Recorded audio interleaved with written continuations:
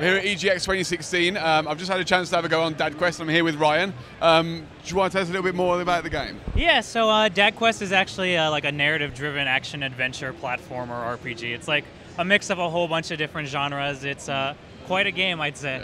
Yeah, I mean, it's different, but it's fun. Like, everything about it puts a smile on your face. Yeah, I mean, how did the idea even come about?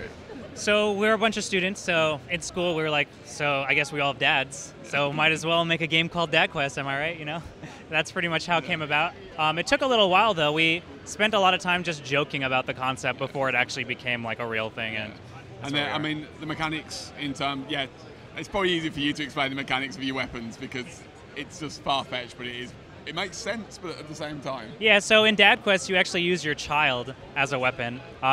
They gain experience by defeating enemies. The dad also gets like levels up as well, but they do so by defeating other dads and taking their badges and their powers, etc. And as the story goes on, as you play through, is it a storyline and you play through varying levels and you get to an end point? Yeah, absolutely. It's very much a story-based game. We're not really trying to make like a one-off joke game. There's enough dad games that are just like, oh, I'm showering with my dad simulator. Yeah. Not a big jab at that game, but we're just trying to make a game that is more about the concept and like taking that concept and making it to like a world instead of it just being like one joke that's been used over and over. And as you said, there was quite a few of you working on it as well. Yeah, so there's 4 of us.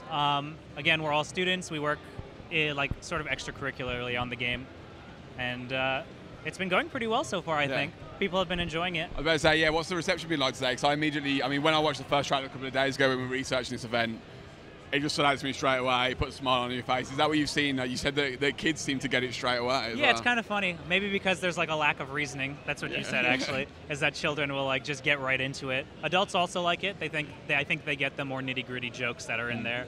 But the reception is, we did a Kickstarter. It went through Kickstarter, went through Greenlight in like a week. It's been doing pretty well. People have been really enjoying the concept.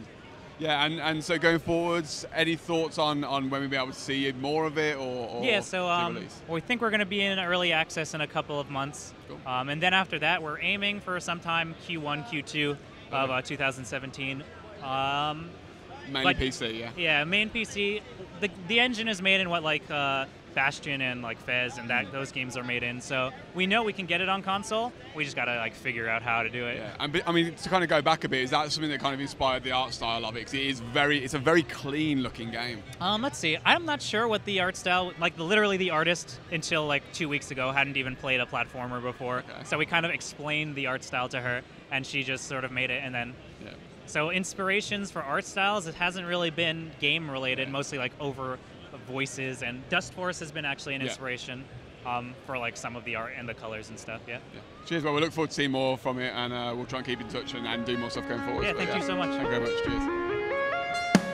I'm here at EGX 2016. I've just had the guts to have We're here at EGX 2016.